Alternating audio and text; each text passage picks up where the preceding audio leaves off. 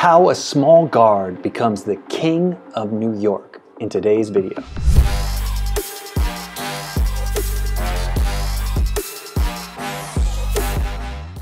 Hey team, Coach Conley back with another video this week. This week's video is all about the small guards and how to be dominant at the small guard position in a game that's really played a lot above the rim. Leave a comment below on your favorite small guard in the league today.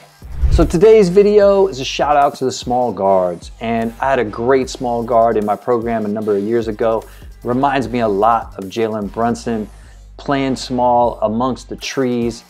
And what I loved about him was the same things that I love about Jalen Brunson. His name was Cyrus. He had a great shot. I always wondered growing up how he would play at the varsity level and how he could be super effective. And the skill set that he had growing up and what made him such a good varsity player are the same things that Jalen shows on a daily basis, which has given him the huge contract at New York and where he's putting up huge numbers on a daily basis. Just wanted to break down, Cyrus was a great shooting guard for me. He dominated at the varsity level. He was pretty much unstoppable. And the big reason was of the skill set that he worked on all the time. So the three keys to being a great small guard are: one is having a high motor. That means you're always going hard. Nothing slows you down. Your effort and energy is always the same. Here, Brunson's coming down the court, splits the defense, attacks the rim before any help can come over. Watch here, he comes off, gives up the ball, gets it right back. His energy level never stops. He's just go, go, go, get the ball back, attack the basket, and get a bucket.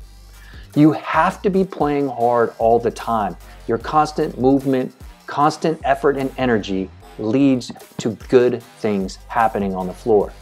Anytime as a small guard you slow down, you're allowing bigger, more athletic players to handle you and keep you from your objective.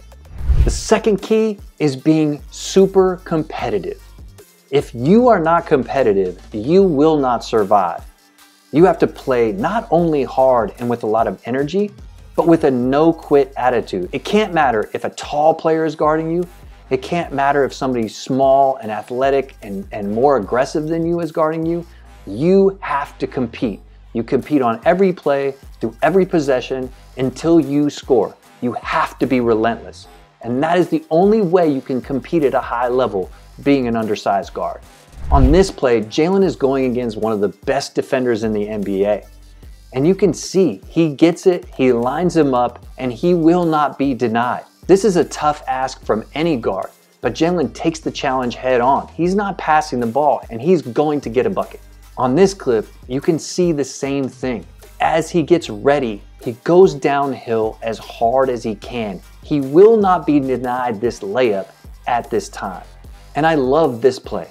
He has two of the top 75 players of all time guarding him, and he will not be denied. He finds a way to get the ball in his right hand over Anthony Davis. That's a tall task for anybody, yet he will not quit. That's the definition of a high competitive player.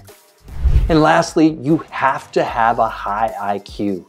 I know we talk about IQ a lot, but what does it mean? It means you have to understand the game at a high level. You have to not only know your skill set, you have to know what space there is on the floor. And then you have to know how to use your skill set in every possible scenario to get the best results. Watch how he uses multiple skills on this possession to get an easy layup. First, the pump fake, then the pass fake, and then the layup. 3 different skills on the same possession.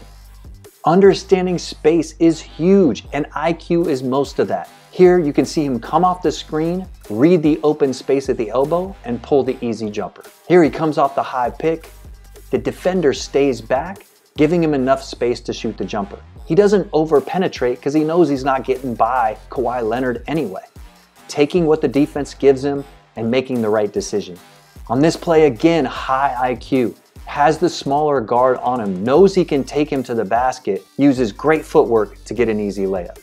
Having a high IQ means understanding space, knowing where the defenders are, and also having an incredible skill set to choose from to make the right play.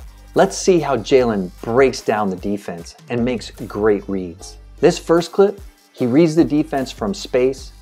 As he's walking in, he's reading the defender backing up, giving him wide open space for a jump shot. He doesn't want to attack the basket because the bigger shot blocker has the advantage there. Here's another great IQ decision. Knowing game score and the shot clock is running down, off this catch, he knows he doesn't have much time to get the shot off, catches it, turns, fires, always ready. In this clip again, he knows he has the smaller defender on him. He's not worried about him, but he sees Anthony Davis hanging out at the basket. He uses his body to create separation for the short jump shot. That's a real understanding of the space he needs to get his shot off and the best opportunity for him to score. Watch how he reads this situation against a great defender. He comes off the pick, they get the switch, but he immediately recognizes the open space back to his right. He attacks, but knowing it's a good defender, he gets into his body first, eliminating the defender, and then gets into a short jumper before the help defender comes. It's a great offensive play, and it takes a high-level IQ and a lot of skill to perform that. Jalen has earned his spot as the King of New York with his incredible work ethic, high competitiveness, and great skill set. If you want to be an elite small guard, make sure you're spending the time in the gym on your skills and really studying the game so you can be most effective in the space and game around you. Shout out again to my boy Cyrus, who proved being small is not a problem if you have an incredible skill set.